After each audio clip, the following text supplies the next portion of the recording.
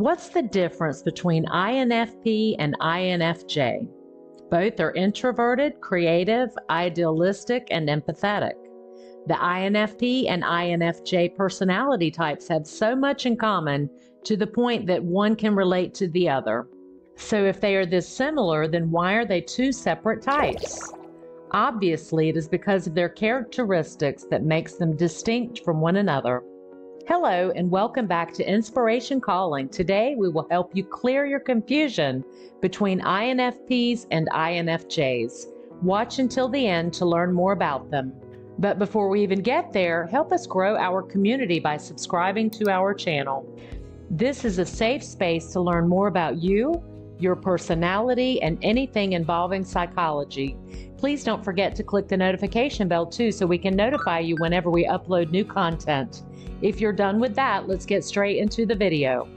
Before we go to the main differences of both MBTI personality types, let us first take a look at their dominant functions. In this context, they have NI versus FI functions. This means that although both are known to be idealistic and compassionate, the difference lies in which functions they are led by. For INFPs, it is the introverted feeling, or FI, while for the INFJ, it is the introverted intuition, or NI. This has a lot to do with how they function. For INFPs, their dominant functions make them have such intense care for people without feeling the need to understand all the abstract concepts of people and their personalities. They also have a strong sense of what they believe in and the principles they live by in life. Their decisions are guided by these values, and they are very clear in expressing not to disrespect it.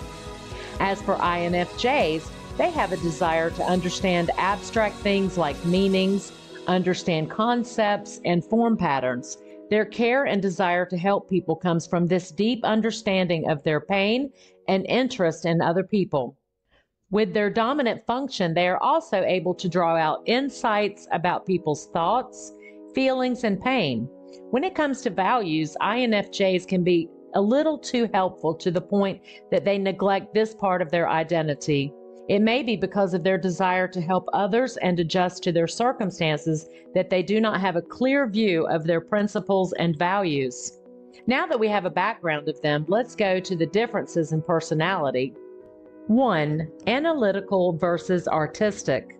Introverted intuition, a perceiving function, dominates how INFJs interpret the world.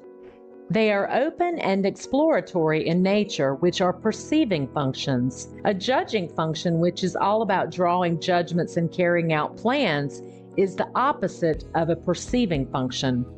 INFJs are thought of as having a judging personality, yet they actually have a perceiving function that they use to lead. Being introverted, this perceptive ability is largely concealed from others. Their second function, extroverted feeling, is an openly exhibited judgment function. In contrast, there are INFPs. Introverted feeling, a judgment function, is used as their starting point.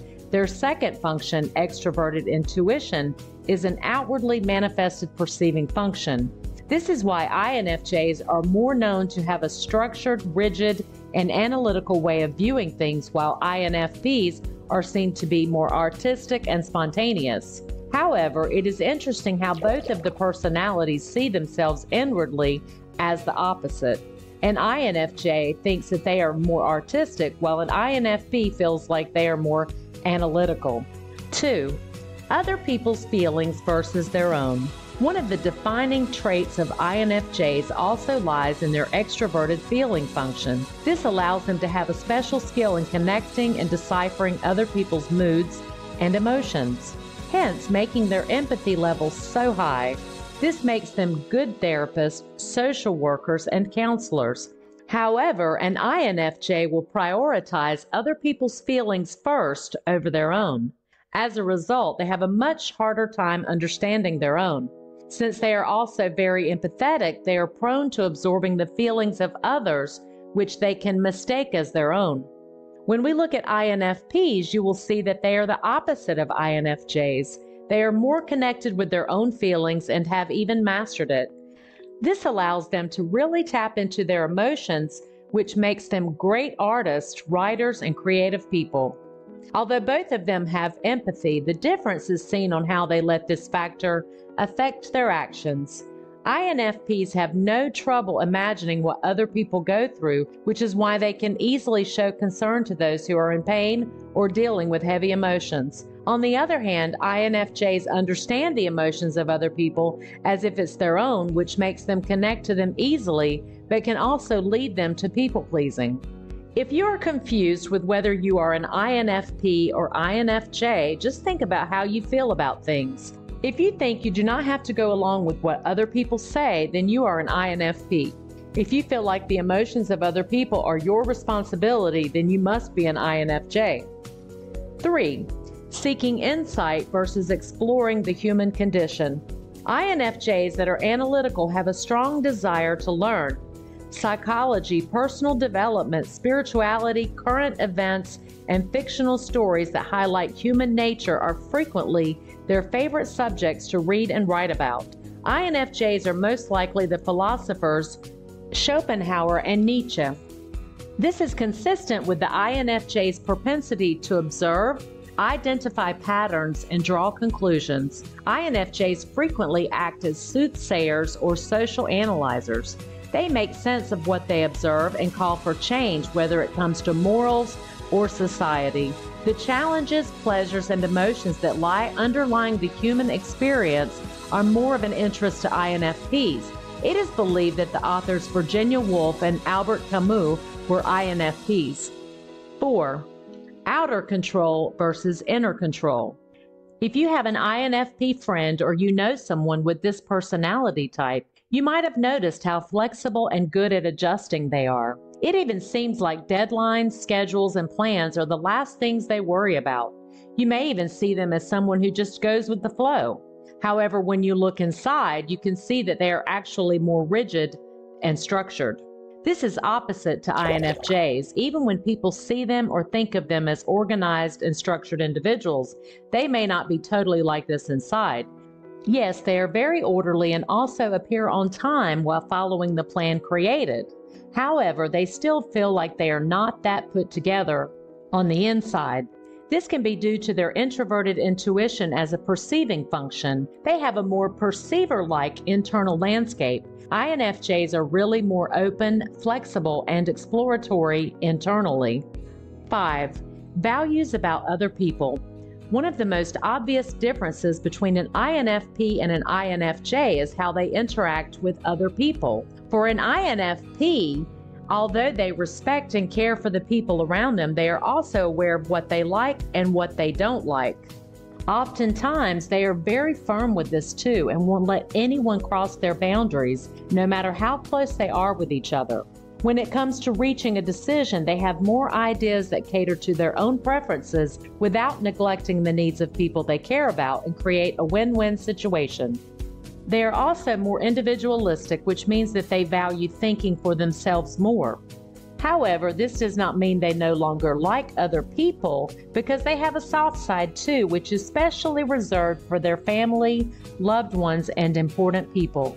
On the flip side, INFJs really have a reputation for pleasing people. They are more aware and careful with the desires and boundaries of other people than their own. They value social harmony so much that they would rather let people decide first before they say anything. The solutions they create also have a lot to do with taking care of the greater whole too. Although this is a good trait of a moderator, it can also be harmful since you're not able to develop or protect your own preferences. 6. Conflicts. Though diplomatic and eager to win over others, INFJs and INFPs have rather different goals in mind. INFJs can change their social personas easily thanks to their extroverted emotion (FE) function.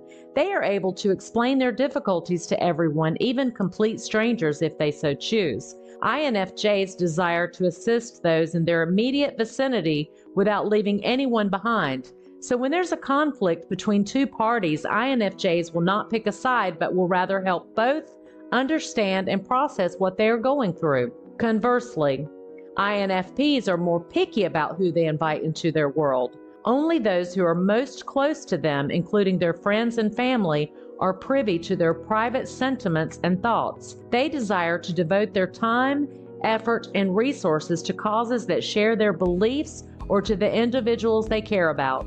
When faced with conflicts, they also do the same. They will let their principles and values guide them to wherever they will side. That's it for today's video. You can leave any of your questions, suggestions, or reactions in the comments section below. We'd love to hear from you. Also, don't forget to hit that notification bell so you can get notified whenever a new video is up. Until next time, thank you for watching.